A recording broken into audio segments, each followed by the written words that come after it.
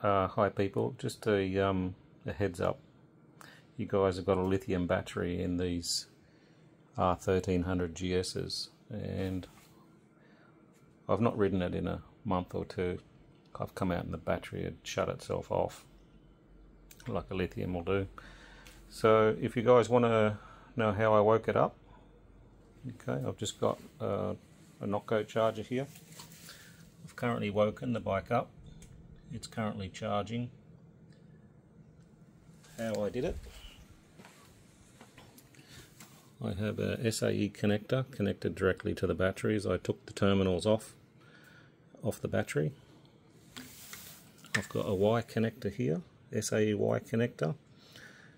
So one part of the Y connector to the 12-volt battery, the other Y connector to an old AGM 12-volt battery that still holds a charge, and then this one here goes to the charger.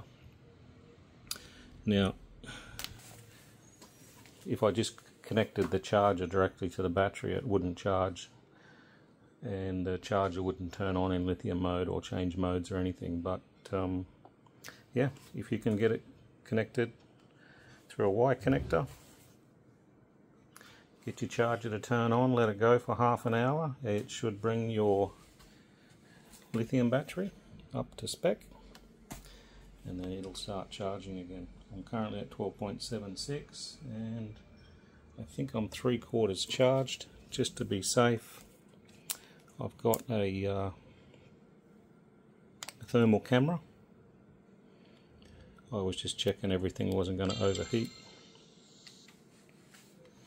The top of the battery, you just wait a second, I'll show you what it's reading.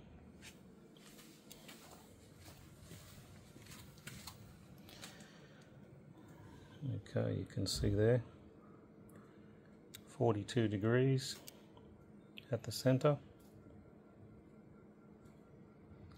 which is that terminal there. That's our maximum temperature the battery got to, so everything looked quite safe.